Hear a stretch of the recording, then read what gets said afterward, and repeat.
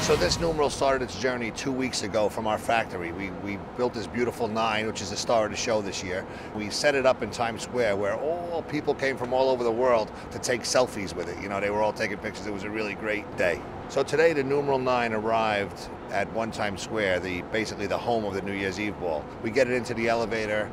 We're able to get it up 22 floors, which is basically the easy part.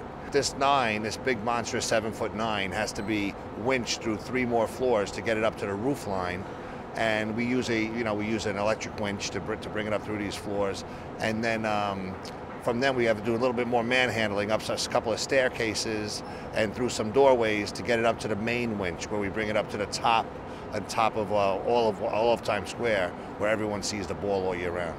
So this whole operation hinges on safety. This is a big, heavy number. It's awkward. It's hard to handle, and we have to be very, very careful. So safety is the #1 thing here.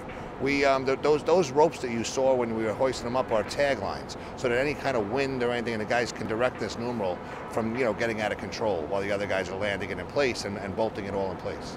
So the moment of truth is at midnight on New Year's Eve, when the ball comes down, the lights go off, the numbers go on, and billions of people witness, and that's the moment of truth.